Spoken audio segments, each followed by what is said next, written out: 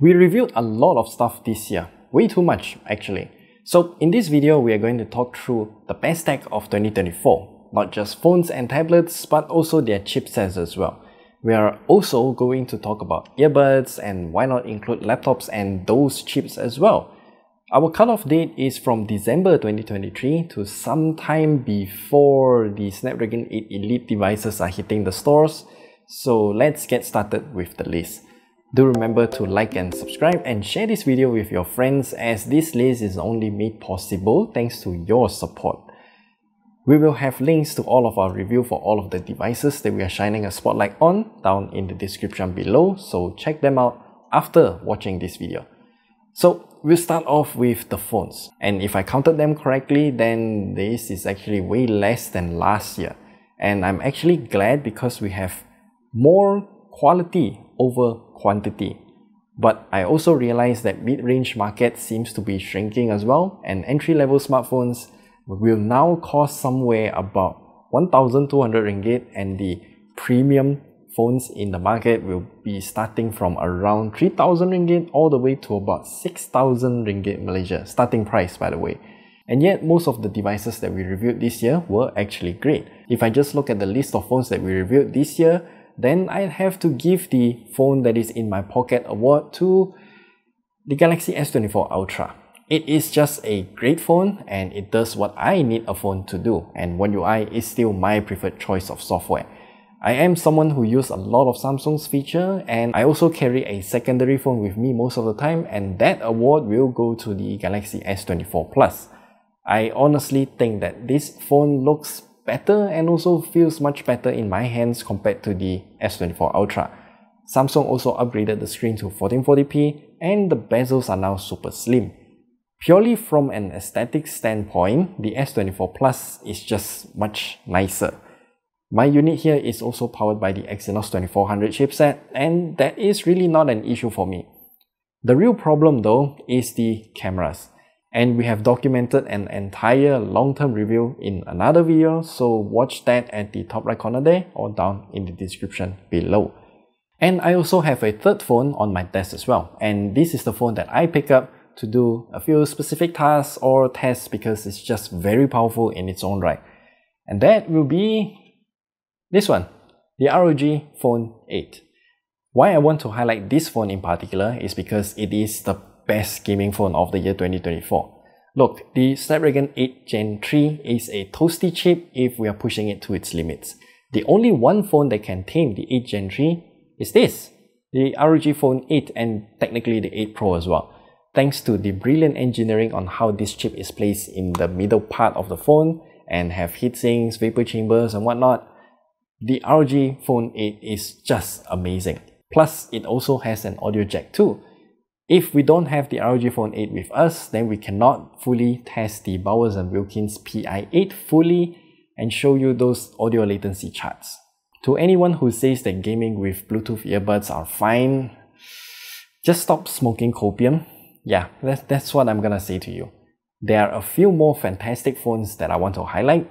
The Galaxy A55 is a great phone, and the Exynos 1480 is actually quite good for a mid-ranger. The price of the phone is quite high, but then again, there are many ways to not pay full retail price for Samsung devices. As an alternative, the Vivo V40 is also a great all-rounder phone.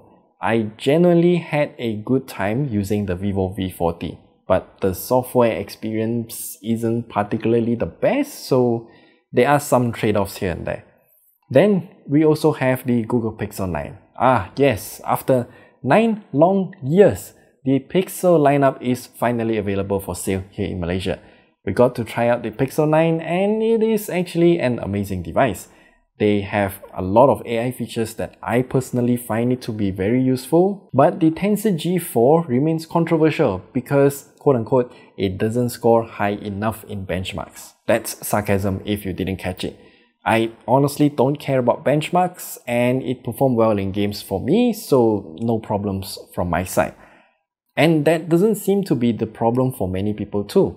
The Pixel 9 got the quote-unquote highest ever quarterly sales for a Pixel device, and people really voted with their wallets.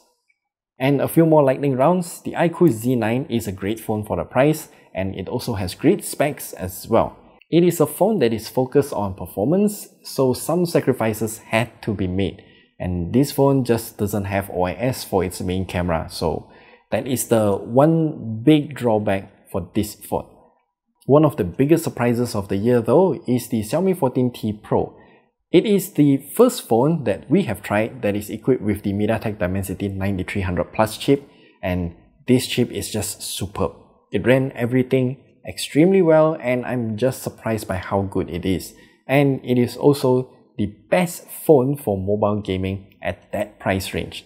Actually, the gaming performance of the Xiaomi 14T Pro is just better than every other phone, even those that are running on the Snapdragon 8 Gen 3, except for the ROG Phone 8.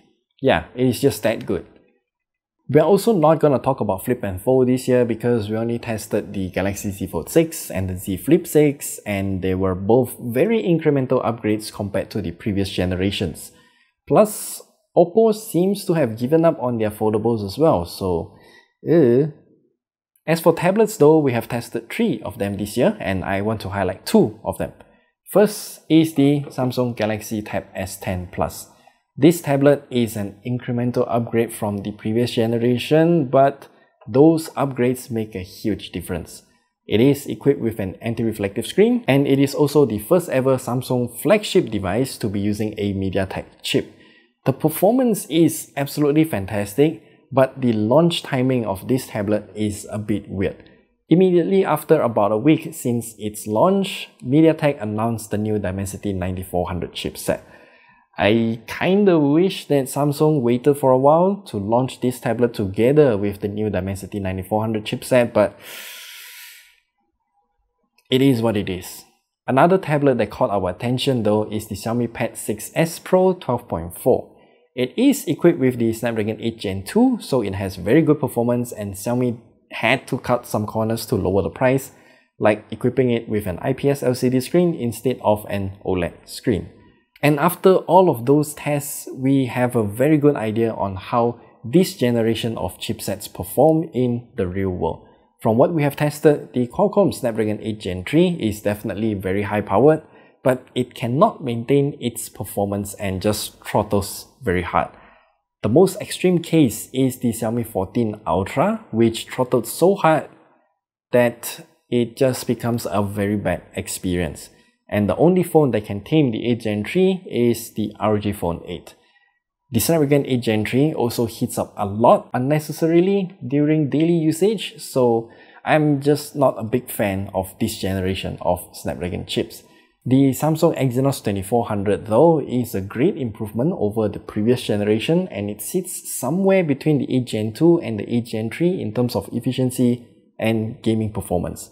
I'm just glad that this chip exists, as competition is always better for the market. Actually, for both you and for me as well, because we are consumers at the end of the day, and especially since Qualcomm's prices are always rising. You can see from some of the launches of the new Snapdragon 8 Elite, yeah, companies have to cut some more corners just to make way for the 8 Elite. So, it's gonna be a tough year reviewing devices. Yeah. And then we have the new MediaTek Dimensity 9300 and the 9300 Plus. They are both amazing chipsets that surpass the 8 Gen 3 in terms of pure performance, though its efficiency while not gaming is slightly worse, so that will affect your battery life a little bit. And if you want a visualization of what I'm talking about, then refer to SOCPK's graph. They are the people behind Geeker1, by the way. I'm not too sure how they got all of this data, but they are pretty close to what we get from our own tests.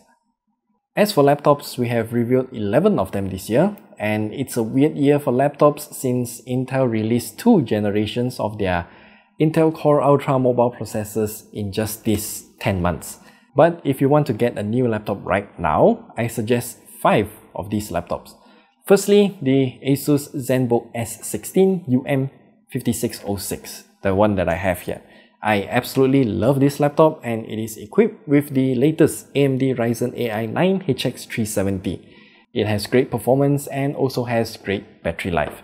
That 16-inch OLED screen is magnificent and it also has a touchscreen as well. Yet this laptop is also thin and very lightweight thanks to the ceralaluminum material. Yes, that will ultimately affect the price of the laptop, but there is another alternative, and that is going to be the ASUS Vivobook S16 M5606W.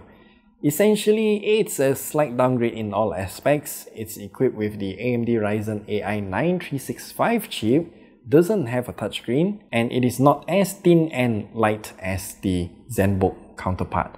Surprisingly though, this 16-inch OLED screen on the Vivobook S16 is at a higher resolution, so there you go. Moving on to Intel side, we have the latest ASUS Zenbook S14 UX5406S.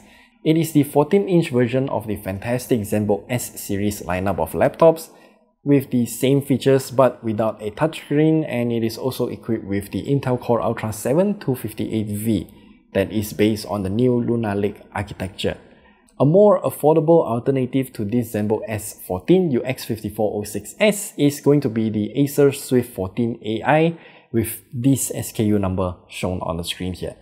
Check out our full review down in the description below, because if I want to give you a full recap, then this video is gonna be longer than it already is. But the last laptop that I want to highlight here is the Dell XPS 13.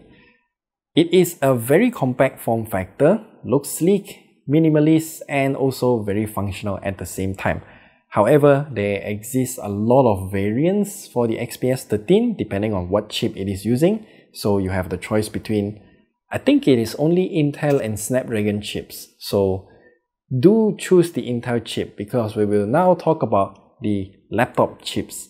We have the Intel Core Ultra 7 155H in early 2024, but it's mostly an incremental upgrade, so nothing much to talk about. Then, about 10 months after that chip was announced, we now have the new Intel Core Ultra Mobile Processor Series 2, which is now based on the new Lunar Lake architecture that focuses more on efficiency. It is also fabricated by TSMC and not Intel's own foundry. And the SKU that we have tested though, it is the Intel Core Ultra 7 258V as we mentioned earlier. So you can check out the gaming test video down in the description if you want to learn more.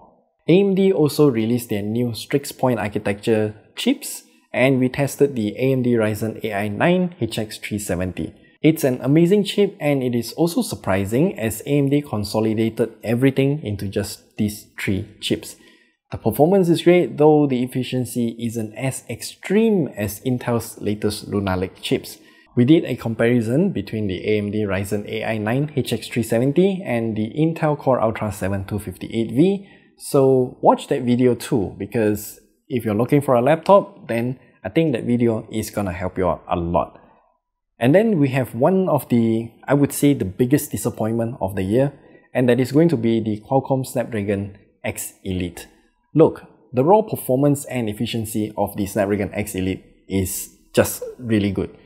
I mean, we've seen how great ARM chips can be compared to x86, but then the software side of things is where the excrement hits the fan. You see, the new Windows Prism translation layer, the layer that translates from x86 apps codes to ARM chip codes, it definitely is better than what we had previously, but it still takes a heavy toll on the performance, and yet it doesn't guarantee compatibility as well.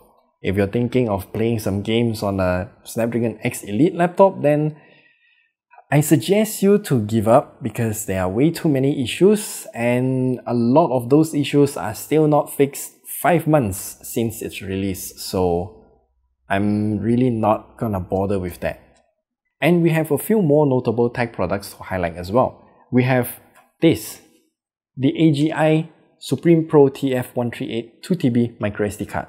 It's the world's first almost 2TB microSD card that you can go out and buy right now, though the availability is a little bit iffy and it seems to be done by batches. Ugreen also had a revolution to add robot faces on all of their products, and the PB721 power bank is still the most informative and useful power bank that I've used thus far. It can display the current wattage output and the charging protocol that is being used as well. And let's not forget, it will also tell you the time remaining with that wattage output. So this is really informative if you are a heavy power bank user. And for earphones, I have only one to highlight, and that is going to be the Bowers & Wilkins PI8. It is a no BS type of wireless earbuds that focuses on providing the best sound quality possible, and I just love it. Plus, the way that the charging case can convert into a wireless audio transmitter is just very smart, and it works very well too. And that is the summary of all of the best tech for the year 2024. I shouldn't call it a year because it's more like this generation. Yeah, the time frame of this generation is definitely shorter than a year. And I also need to thank you guys for an amazing 2024 as well. Your support really means a lot, and I hope to see this community grow even further. And for all I can say right now, expect more gaming test videos and review videos before the end of 2024. So again, do subscribe, and we'll see you guys in the next video because 8 elite devices are starting to pop up everywhere. Yeah, it's gonna get real busy.